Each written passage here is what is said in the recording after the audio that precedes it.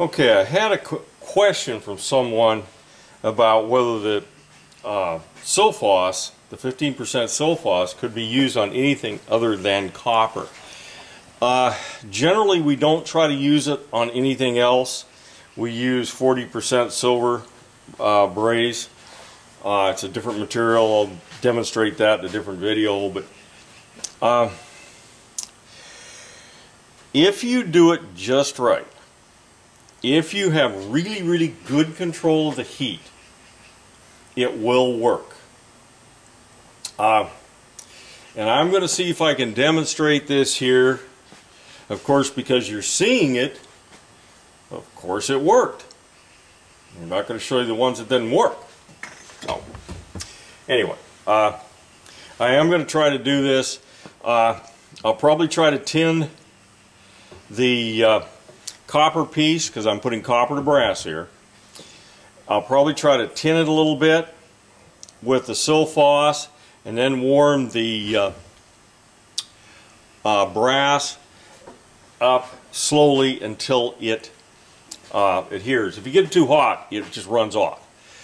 It's a real weird duct, and oxyacetylene is kind of hard to do it with because it's really hot. But I'm going to cool the flame down just a little bit, and we'll see how it works.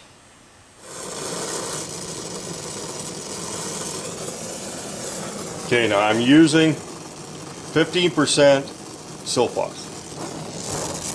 And I've cooled my flame down a little bit by leaving that feather on there. And I'm going to warm up this tubing first, and we'll see what happens.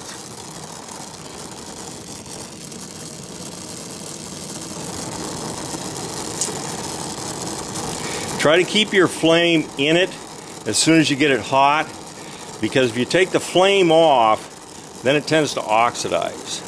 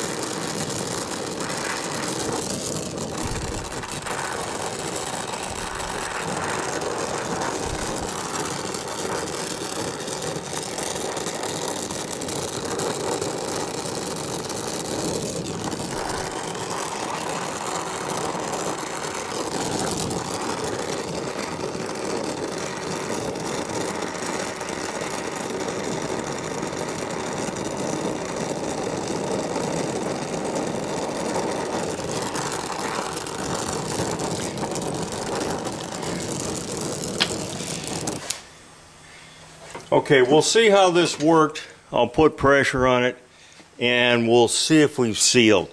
It's not perfect. And we'll see. Okay, I've got a pressure test on this thing. I'm only up to about 150 pounds, as you can see in the gauge there. But it doesn't seem to leak. I'll put some leak juice on it. We'll see what it looks like.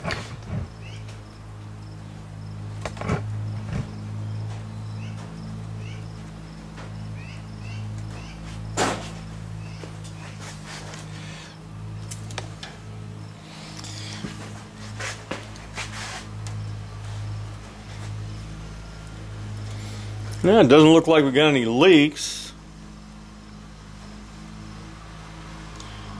Got a nice leak down here on the hose, but it looks like it actually